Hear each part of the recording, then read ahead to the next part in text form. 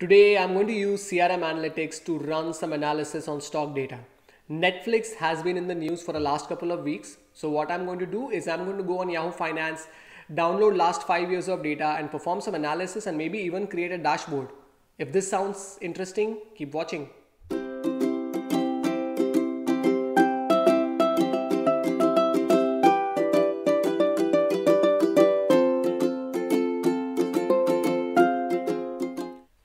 Alright, so here are the 4 things that we are going to do when we have access to the Netflix data. So the first thing that I want to understand is just the general trend of the stock price. Has it been trending up? Has it been trending down? So I want to create a simple chart, a timeline chart to understand what direction the stock price is trending in. The second is I want to look at day over day change in volume as well as in the price. Okay, so we'll use compare tables to calculate day over day change. Maybe we'll visualize that using a lens. The third thing that I want to do is I want to do some intraday calculations. There are a lot of traders out there who will invest when the market opens and then they'll sell their stocks when the market closes. So I want to hypothetically use that as my use case. I want to see if I were to invest in Netflix at the beginning of the day and if I were to sell it at the end of the day, what would that chart look like? And then finally, I want to look at if there is any seasonality, right? So typically, a lot of products will have seasonality. The best example could be ice cream, right? You would expect the volume for ice cream to be higher during the summer seasons. I don't know if there is any seasonality for Netflix, but I want to see if there is any price fluctuations in the stock price for months. Few examples that I can think of is maybe during December when a lot of people are not going to office, they've taken off, they're spending time with their families, the kids are watching shows on Netflix or the parents are watching some shows on Netflix. Maybe the families are watching a lot of movies during summer, which is why investors know that the subscribers are going to go up, so they will want to invest in that stock. So let's see how we can create these visualizations and we'll create a dashboard for Netflix. Alright, so in order to get data, the website that you can go to is finance.yahoo.com, and when I go here I can search for a symbol. So let's search Netflix. This is the symbol. Let's see, and when I go here I see a tab called historical data, so I can click here.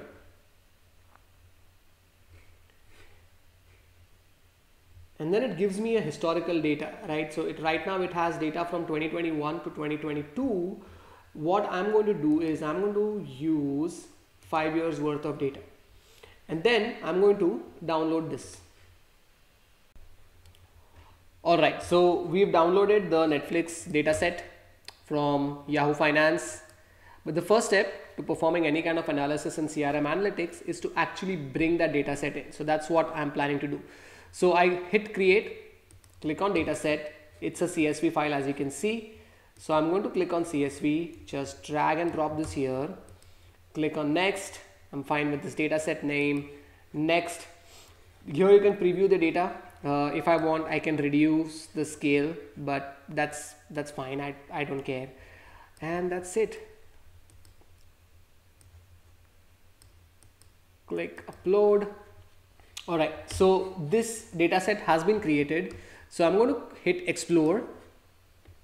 And then let's see, the first thing that I see on my deck is we want to do a simple time series analysis. We want to understand the trend of the stock. So let's go to charts.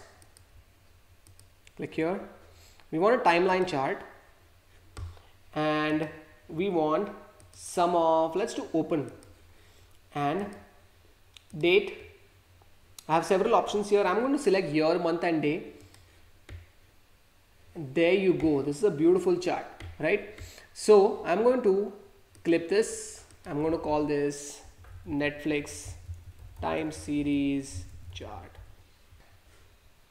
Let's put this here and we'll make a nice dashboard that almost looks like or has the Netflix color code. So you'll see that in this video as well. Alright, the next thing that we wanted to do was the day over day change in volume and opening price, and again we'll use the compare table to do that. Okay, So let's go back. I want to start from the scratch. So this is where we were. Now what I want is the day over day change in volume and the day over day change in opening price. So the very simple way of doing that is clicking here, clicking on compare table. I want to group this by date, year, month and day. Then I want let's say I want sum of opening price and I want sum of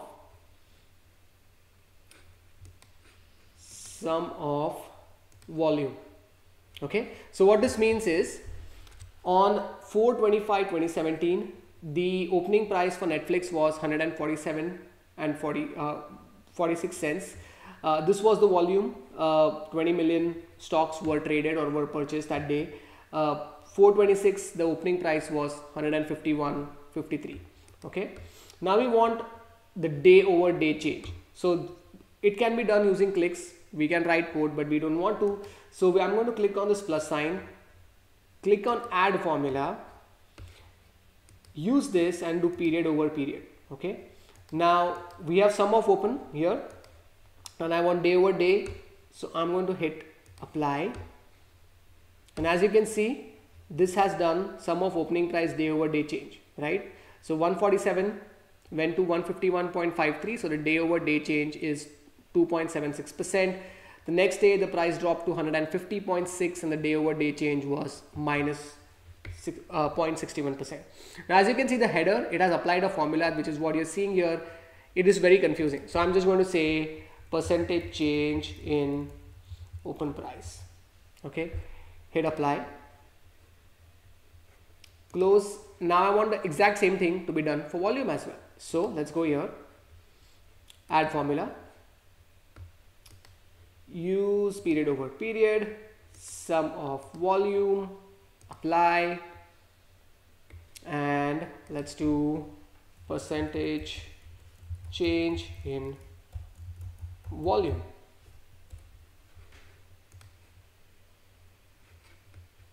Awesome. All right, now this looks great.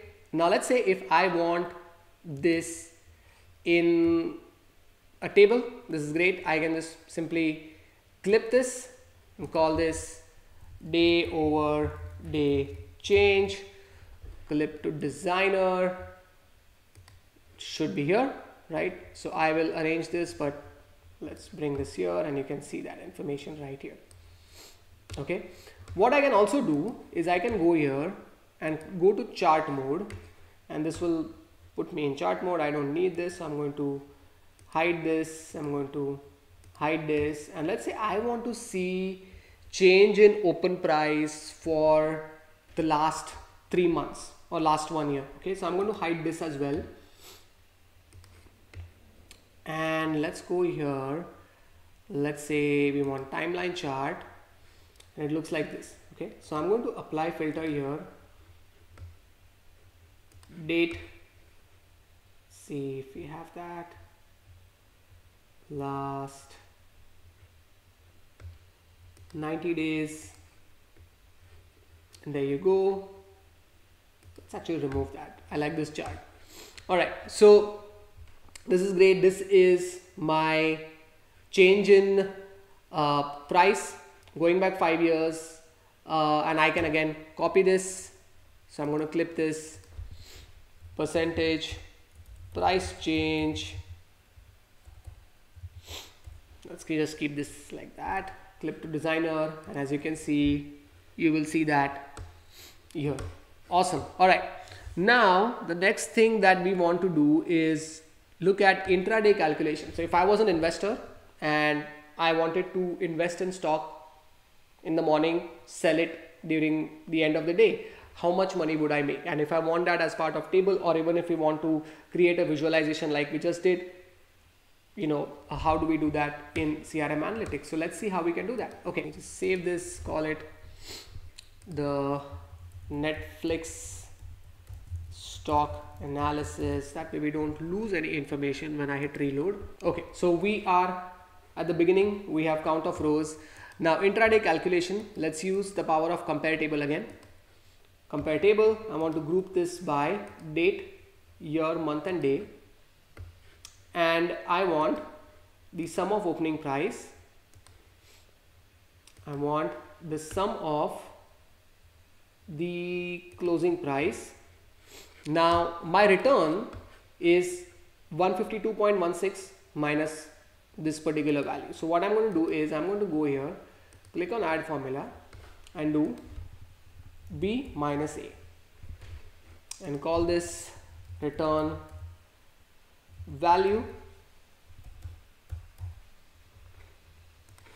Now what I may also want to see is return percentage, right? This is dollar, but I want to see percentage. So let's do add formula and I will do B minus A divided by A. And I want to display this in percentage, apply. So this would be my daily gain. So I gained, I would have gained 3.19% on 425. Next day I would have lost 0.9% and so on. Okay. All right. So let me hit close. Actually, let's save this lens. Let's call it daily return. Save. Okay. All right. Finally, what we wanted was price fluctuations by month. Okay. So what I'm going to do is I'm going to let's go back to analyzing that lens. So that is Netflix 1. And again, this is very simple. I'm just going to go here, click on line chart. Okay. My x-axis is going to be dates, year, month and day. My y-axis is going to be sum of opening price. Actually, I don't want year, month and day. I just want year and month. Or maybe not even year and month. I only want month, right? Because we're trying to see fluctuations by month. So this is my month of January, month of February. Looks like the price always goes up in the month of March, starts coming down, hits another peak maybe around the time frame of July, and around October is when the stock price goes up as well. Okay.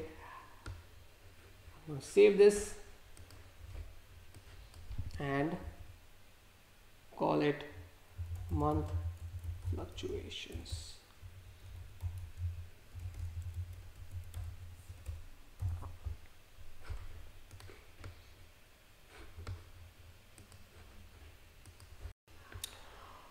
All right, so this is the dashboard that we had started off with. Here's the trend analysis, here's a table and so on. So I'm just going to delete it for now. And what I'm going to do is I'm going to start creating a dashboard called Netflix analysis. And I'm going to start applying some Netflix palettes. The way to do that is you can just go online, go to this website called colorhex.com. And here I found some Netflix palettes. So it tells me what is the hexadecimal code or RGB code for Netflix. So I'm going to use that and try to create a dashboard that has the color theme of Netflix. Okay, awesome. All right, so the first thing that I need is a beautiful text box. So let's drag it here and make it slightly bigger. Okay, now what I need to do is type in Netflix. Let's make it 64, center it. Awesome. Okay, now what I want to do is I want to give this the hexadecimal code or the RGB code from that website. So it is DB0000. Beautiful. This now looks like Netflix. Now the next thing that I'm going to do is I am going to go to Widget Style and I'm going to give it the same background color from here, which is, let's see, this. Okay, so copy, paste, background color, custom. It is 86, 77, 77. Okay, so let's go here, change this, 86, 77, 77, choose. All right, maybe we'll just keep it white. I think that looks better.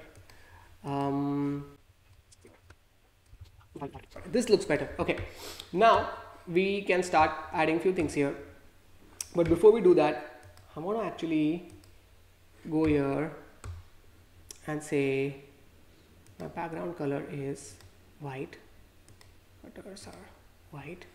Let's preview this. Beautiful, looks like a nice Netflix dashboard. Click on edit. All right, now let's start adding few things here. Okay, so the first thing that I need is this chart here. Okay, now what I'm going to do is I'm going to go here, go to conditional formatting, and I'm going to select measures. Now you see how the sum of open is in blue. I want this in the Netflix color. So go here, click on custom, and that is 219.00. Okay, 219,0,0. All right, so this is now in a Netflix color. Awesome.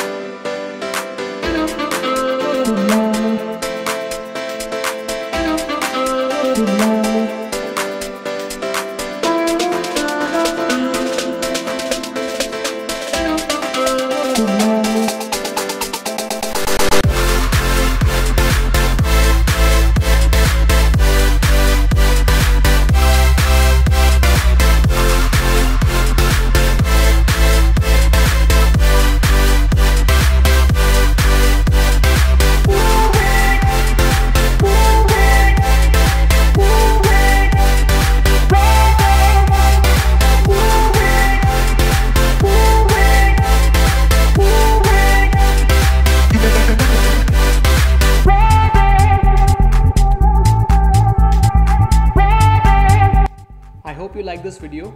As always, thank you for watching this video. Please hit subscribe and I'll see you next week.